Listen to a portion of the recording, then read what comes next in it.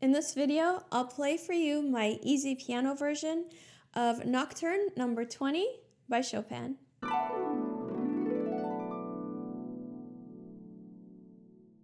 Hi everyone, welcome to the Piano Keys. I'm so glad that you're here. My name is Marina and I help people all over the world achieve their piano goals without years of lessons. In this video, I'll play for you my easy piano version of Chopin's Nocturne number 20, originally in C# minor. If you want to jump right to the music because you're curious to hear it, and then you want to come back to hear what I've got to say, you can go to this time link. I have a lot of Chopin tutorials in my Chopin playlist because Chopin is basically like the quintessential piano composer. His music, to me and to many people, is the most pianistic out of all of the composers. Chopin really knew how to write for the piano and how to capture all the colors and the effects that the piano could make. And so I think that's one of the reasons why he is so popular still. His nocturnes are some of the most beautiful pieces. They're quite short, and they all follow generally the same guidelines, which is they're in ABA form. That means that they present a theme called the A section, and then they go to a contrasting theme called the B section, and then they come back to the A section, the first theme. The nocturnes also have an accompaniment pattern in the left hand that's pretty consistent, which is a broken chord or an arpeggio accompaniment. And the right hand generally plays kind of like a singing lyrical melody, almost like a bel canto song. The nocturnes also use the pedal in a way to add a lot of depth and texture and resonance to the sound of the music. Now, even though Chopin's nocturnes are the most famous nocturnes that we know, he actually wasn't the first person to compose nocturnes. The first composer who created the genre was actually an Irish composer named John Field. Not to be confused with John Field, who was in the Australian rock band called the Cockroaches, and also a songwriter for the children's music group called the Wiggles. The John Field that we're talking about actually lived from 1782 to 1837. Now, Field was considered a great composer by his contemporaries, and he influenced a lot of really famous composers that came after him, like Chopin and Brahms and Schumann and Liszt. Chopin was a pretty big fan of John Field, but John Field didn't return the feeling for some reason. And if you want to know, did they ever meet in person? I will tell you that at the end of this video. So a nocturne is a short lyrical piece, generally for the piano, and it evokes the nighttime, or kind of like a sad, melancholy feel. Chopin wrote 21 nocturnes in about a 20-year period between 1827 and 1846. And even though he wrote the nocturnes 19 and 20 first, they actually weren't released until after his death, which means that they were posthumously released.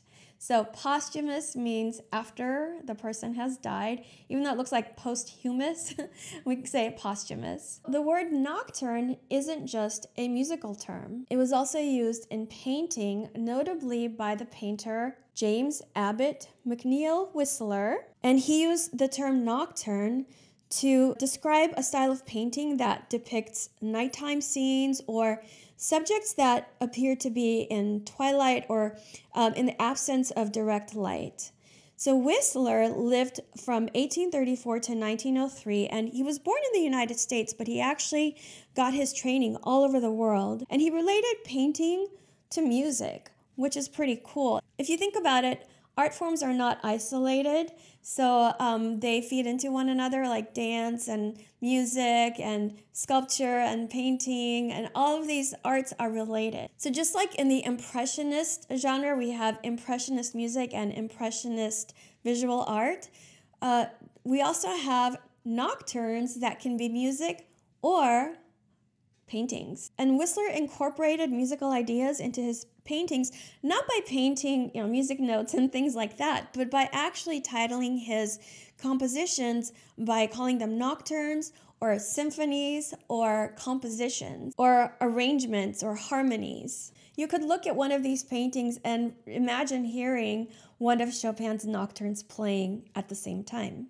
The painting that Whistler is most known for is known as Whistler's Mother, but he called it Arrangement in Gray and Black No. 1.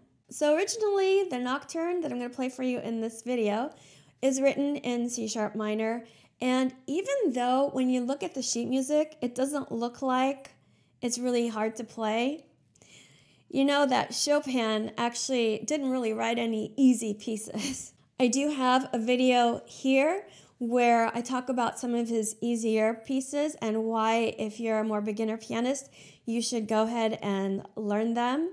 I also have a tutorial for the E minor prelude, which you can see here. And I have an easy piano version of the very famous Nocturne Opus 9 No. 2, which you can see here. I have a tutorial for that and a performance. So the reason that I make easy piano versions of these great works of music is because I want to make music accessible to people who don't study it, really in a deep way for many, many years. I think that classical music especially can add so much richness to our daily lives. And so I want everyone who wants to learn to have an access point. So if you're a purist and you think that these easy piano versions are silly, you have every right to your opinion. I don't agree with you. I think that classical music is for everybody, and that's why I make tutorials to help people at least start learning the piano from somewhere that they want to start, so a piece that they want to learn. Now, if you want to play difficult pieces and you find that you're having a hard time, there are reasons for that. Probably your technique isn't where it needs to be in order to handle these pieces, so I've made courses for you to level up on your technique. You can see them here. You might need to learn how to read music because reading music actually isn't just about recognizing notes. What it's doing is it's preparing your mind to have musical knowledge and an ability to process musical information. So it's not just a matter of reading music, but it's like teaching yourself how to be a musician when you learn how to read music. I have courses for that as well. All the links are below this video. So in this easy piano version of Nocturne No. 20, I changed the key, so you're not reading a bunch of sharps and playing a lot of black keys. I changed the left hand to be simpler, and I simplified the right hand melody and ornamentation, like the fancy runs and stuff. I made them much easier to play. I do have the sheet music linked below. You can go and get that even if you don't read sheet music, because when I release the tutorial, you'll have like a map to follow that will help you to retain the information that you get from the tutorial. When I do have a tutorial, you'll see the link for it in the description box. I'll also put it in the comments. Another thing I did for this easy piano version is I took out the B section, the middle section. It's gorgeous, and of course, it's an important part of the piece. But what happens is Chopin changes the time signature, basically the counting between the A section and the B section. And if I were to do that, then this piece wouldn't be as easy to play and understand. So I left it out. It was a tough choice to make, but I made it, and I think that it was the right choice to make because this version still retains like the gorgeous melody that everybody is familiar with. It doesn't sacrifice the spirit of the music, but again, it makes it accessible for people who are not advanced pianists. So if you are ready to hear my easy piano version of Chopin's 20th Nocturne, then keep watching.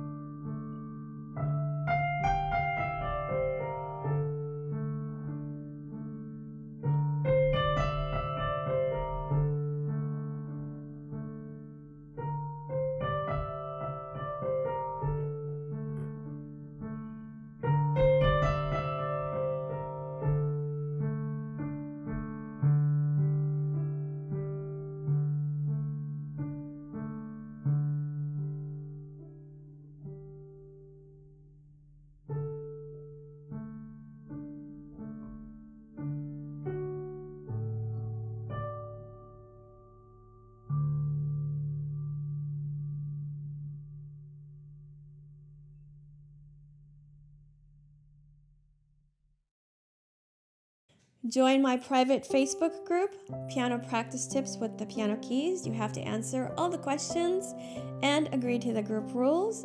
We share a lot of tips with each other, and people post videos of themselves playing, and we give lots of encouragement and support, and I help wherever I can. I also have a Facebook page called the Piano Keys, and you can follow that just to keep up to date on what's going on.